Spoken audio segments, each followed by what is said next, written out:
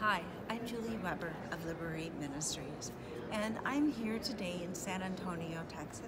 I just finished going to an event called the Jerusalem Prayer Breakfast. This is one of the ones that is held for the first time outside of Israel. And it was so great coming here to pray for the peace of Jerusalem with people from all over the world. So I don't know if you know this, but we are encouraged to pray for the peace of Jerusalem. So I have a scripture here I'd like to read. It's Psalm 122, 6 through 7. Pray for the peace of Jerusalem. May those who love you be secure. May there be peace within your walls and security within your citadels. Awesome verse, something all of us can do.